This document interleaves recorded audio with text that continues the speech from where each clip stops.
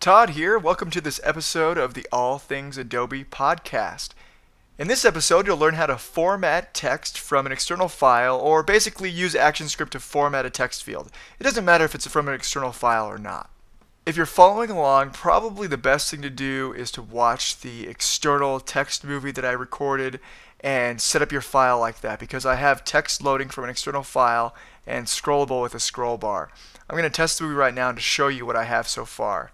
Press Control Enter or Command Return on the Mac to test the movie. And this is just the same file we ended with in the external text movie.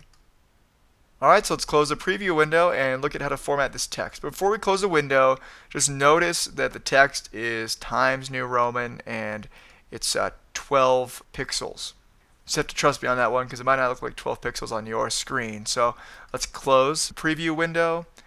Select the first keyframe in the Actions layer and open up the Actions panel by pressing F9 or Option F9 on the Mac. Now you don't have to do this at the very bottom. Typically, you want to keep all your variable definitions at the top, functions towards the middle, and stuff that happens automatically at the very bottom of your code. But just for simplicity's sake, I'm keeping everything at the bottom so we don't have to jump around in a whole bunch of different lines of code. Alright, so I'm at the bottom of the code here, so let's create a variable. And to format a text field, you need to use something called the text format class. You can also format text using CSS. That's cascading style sheets. The only thing about CSS in Flash is that you can only use CSS1 specifications. If you want to learn about using CSS in Flash, do a search on the style sheet class. That's style and then sheet with capital S's in Flash Help, and you can find out how to use CSS in Flash. Alright, so we create a variable. I'm going to call my variable TF, data type it to text format, and we'll set that equal to a new instance of the text format class. And that is new space text format, capital T and capital F, open and close parentheses and a semicolon. Go to the next line, type TF, and then a dot, and we're just going to set some very basic text formatting just to see how it works. Type font, and this refers to the font of the text, so type space equals space, and font is in a string of text. We have like Arial and everything. The fonts aren't numbers or variables, so it's a string of text, so we're going to type Arial in quotes, and fonts also start with a capital letter.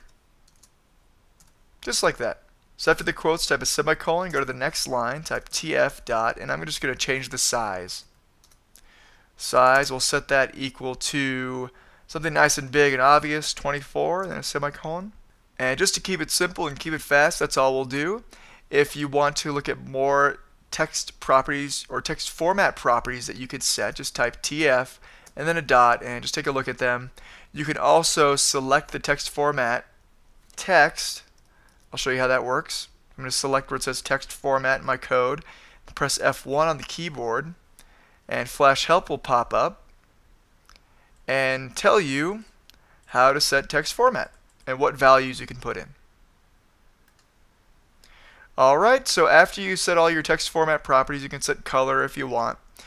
Let's go to the very bottom of the code, and then we're just going to associate the text format with the text field on the stage. So type external underscore txt dot, and now this really cool feature in ActionScript 3.0 is called default text format, and that will set the default formatting for the text anytime there's new text or if there's already text in the text field to be whatever format you specify here. So this is really cool. So type default text format, and the T and F in text format are capitalized, space equals space, and then the text format name, which is just TF, and a semicolon. And that is how to set the default text format of a text field. And really, that's all there is to it. If you press Control Enter or Command Return on the Mac, you can test the movie and see the text formatting. Font's nice and big, 24 pixels, and it's Arial. Cake! And there we go. That's how to format text in a text field using ActionScript. They tried to make